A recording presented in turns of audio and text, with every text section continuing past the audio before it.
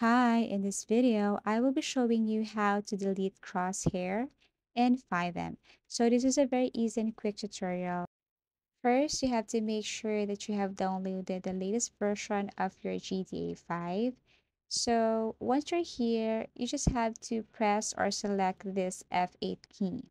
Okay, so once you select that, you will see a box and you will see this script menu. Okay, but you just have to skip that one and you have to scroll down.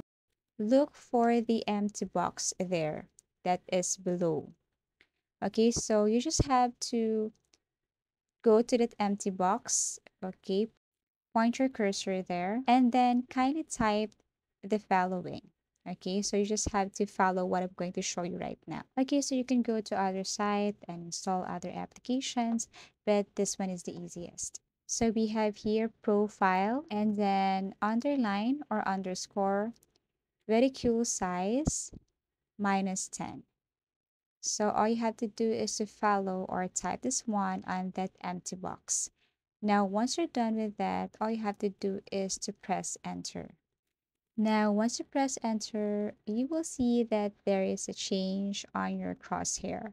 So that's it. That's how easy it is to delete crosshair in FiveM. Actually, you can also go to other sites and look for codes and scripts for that, or you can even install some um, application to remove or delete crosshair in FiveM. But for now, this is the easiest and fastest way. So if you found this video helpful, give it a thumbs up.